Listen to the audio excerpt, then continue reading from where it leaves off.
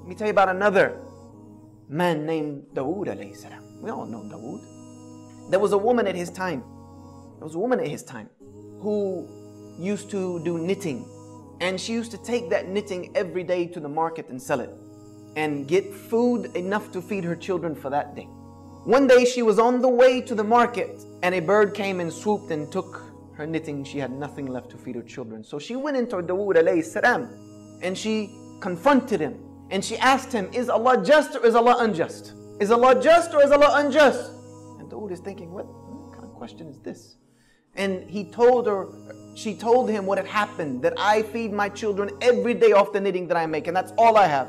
Today a bird who is acting off of his fitrah from Allah subhanahu wa ta'ala came and took this knitting and took it away. Now I have nothing to feed my children. So is Allah just or is He unjust?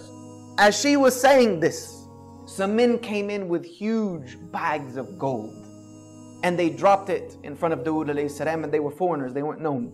And they said to Dawood, this is for you, for the sake of Allah, as sadaqah to whomever you think it should be distributed to. And Dawood is asking them, what's the story here? You know, there gotta be a story behind this. Why are you here with this large amount of money? They said that we are merchants by trade, and we were traveling across the sea. And a huge storm came and broke the sail on our ship, and we were just being tossed about in the ocean. So we made dua to Allah that if He gets us out of this predicament, then we will donate everything on this ship for the sake of Him alone. At that moment, a bird came and dropped some yarn and materials and knitting that we were able to use to reconstruct our sail that brought us safely here to you.